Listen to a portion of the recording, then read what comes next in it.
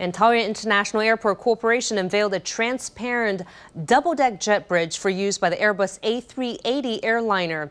In addition to speeding up boarding and deplaning, the new jet bridge will be equipped with smart sensors that prevent incidental contact.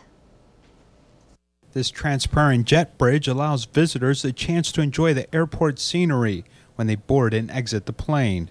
To service the Airbus A380, a superjumbo airliner which can transport 560 passengers, Taoyuan International Airport not only combined the C1 and C2 boarding gate, but also installed this transparent double-decker jet bridge.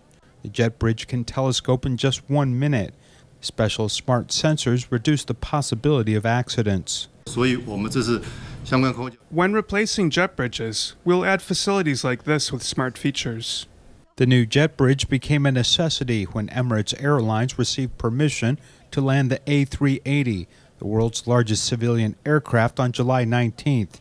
Providing facilities to accommodate such a large aircraft enables the airport to continue its development into a major transport hub in East Asia.